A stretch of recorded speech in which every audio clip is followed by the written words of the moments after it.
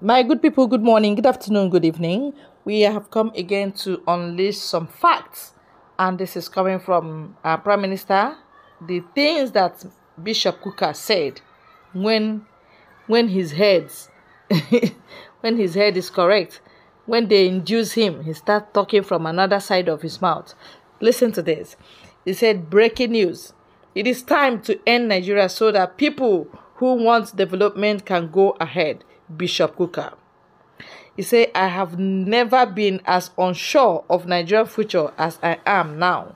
Bishop Matthew Hassan Kuka.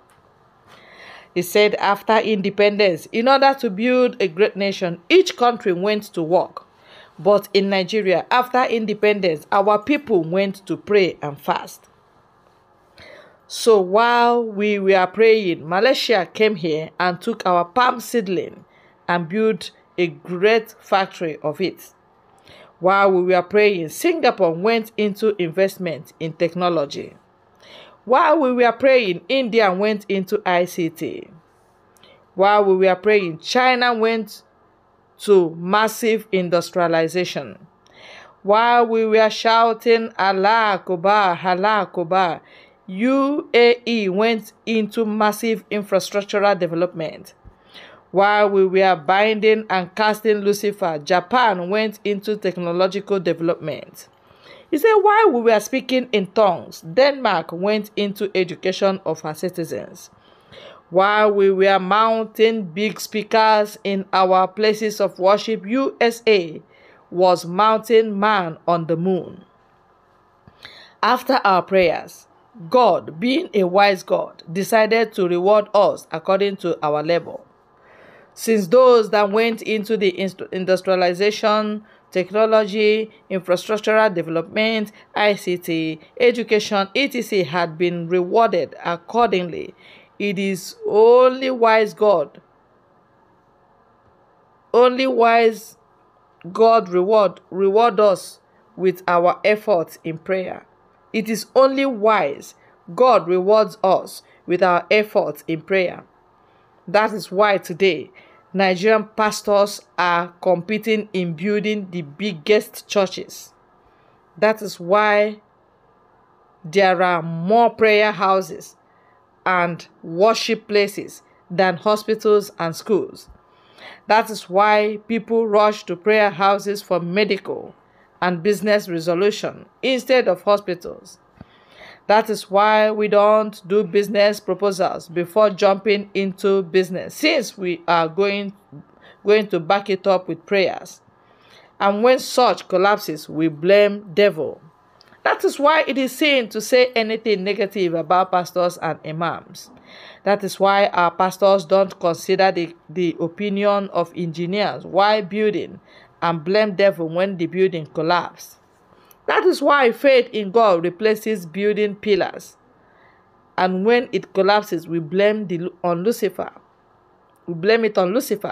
That is why our pastors are making sure they plant church branches instead of schools in every street in Nigeria. That is why we always wait for God to do that which we have ability to accomplish. He has handed over to us. That is why we want our teachers to labor on earth and come to heaven for their rewards. Nigeria is a prayer-loving, God-fearing nation. Religion has taken the place of technology, infrastructure, education, and all. When we are traveling, we ignore all the necessary road requirements, servicing of our vehicles and prayers. And once we pray, we can put a half-fit vehicle on the road and blame our stepmother or mother-in-laws if anything goes wrong. That is why there are more people dying on our roads than wildlife animals in the wilderness, because we pray and fast and leave everything to God when God has given us all we need to survive and build a nation. God help us. the I don't even know what to say. This is the fact. This is exactly where we have found ourselves and where we pushed ourselves. Fake life. Bible say, if you do not work, do not eat. But people that are eating and throwing away today are the people that are sitting in office without working. People that work, they don't eat in Nigeria. So Nigeria is upside down nation. Upside down. When you are thinking you will see the nose up, please check down. That is where the nose is. Nigeria as a nation is upside down nation. Nothing is working because they are not working. You see, the president will tell you, even if it's a NEPA bill I present as my certificate, you ought to take it. And his king's men, the Yorubas, they will say, yes, give him president.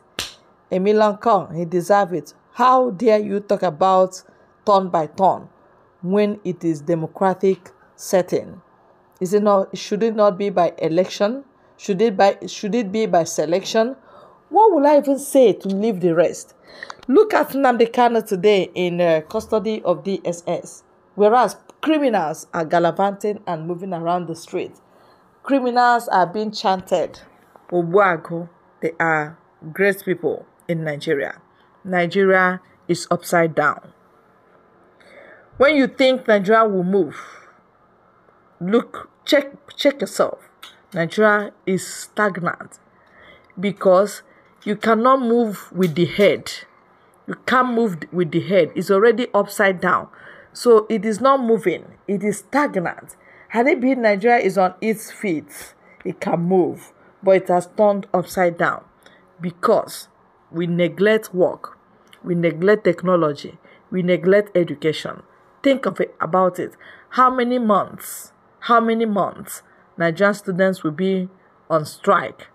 And the criminals that say they are the leaders are traveling abroad, processing their children's educational papers abroad, trying to pay millions and billions of dollars just to get them educated. But their own indigenous people are on strike for no just cause, maybe for something that 3 million naira can solve. They will not do it. They will even decide to bury 10 billion naira underground. They will bury it. They will buy ice block. They will do everything to cool it off. They will be fueling their generator plants. They will fuel it from morning till night just to be cooling the money underground. They will make sure it is chilling so that it will not rotten. At the end of the day, when they bring it out, it will rust because what goes around comes around. So what? When we say give us our own country so that we can move ahead, so that we can develop, you say we are wicked, we are criminals, we are this, we are that. Even our own people are supporting the stagnancy. Nigeria is upside down. Don't wait for the head to move. Head cannot move. It is leg that can move and carry the whole body. Hence, Nigeria is upside down. It cannot move. The simple fact. Honorokalibe, and when you hear this, please share. Help us to share. Simon Ekpa will not stop at anything but to make sure Nigeria is disintegrated. And that is the best option, the best choice, the best wish you should wish yourself and your children so that they can develop. If I have said contrary to what you think, drop your comment and tell us where we are coming from. All right? Thank you. God bless you all.